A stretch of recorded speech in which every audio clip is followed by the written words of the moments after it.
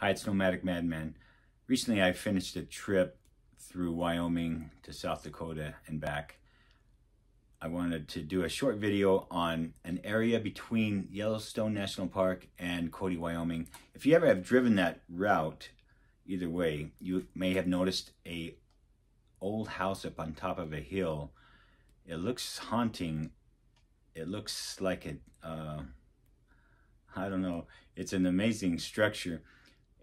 Anyways, I happened to stop for the night at a motel that's at the base of the hill or the mountain that's there. And when I looked up, I saw the house there, and so I never had stopped to look at it very closely. It's a privately held property, but I did a look. When I went into the room, there was an article which I'm going to read and display in the YouTube video that was basically posted in the motel room, explaining a little bit about the structure.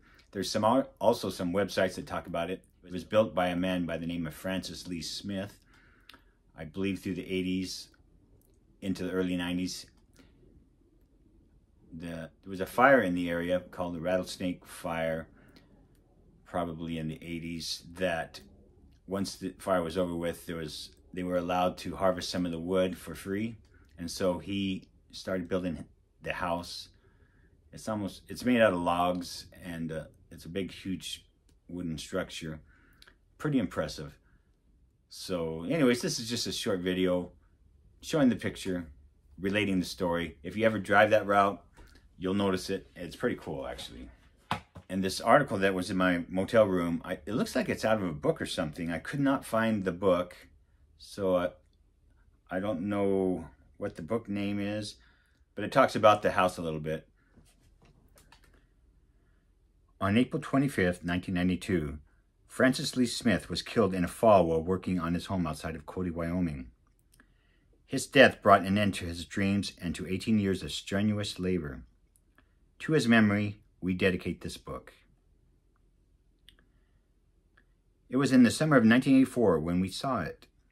We were heading east from Yellowstone Park towards Cody, Wyoming, having driven through spectacular countryside for the past several hours.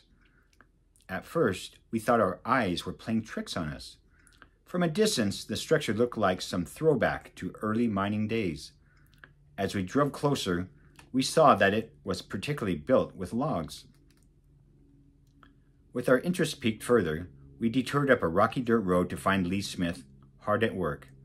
In our ensuing conversations, we became fascinated with both Lee and his dream. Using recycled materials, Lee had already been working some 10 years on his home and, by his own calculations, had at least 10 more to go. Everything from foundation excavation to horse logging was done without the use of heavy machinery. Even the beams, logs, rafters, and trusses were lifted onto the structure by hand. Fast becoming his life's work, Lee was totally consumed by his project, a monument to the mountains he'd explored and loved so much. While the structure is impressive, we also marvel that Lee built his home while maintaining a full-time job in Cody as an engineer. Working through 18 years of weekends, vacations, and late nights, his perseverance was as formidable as the building itself. You have built your castle, Lee. Now rest in peace.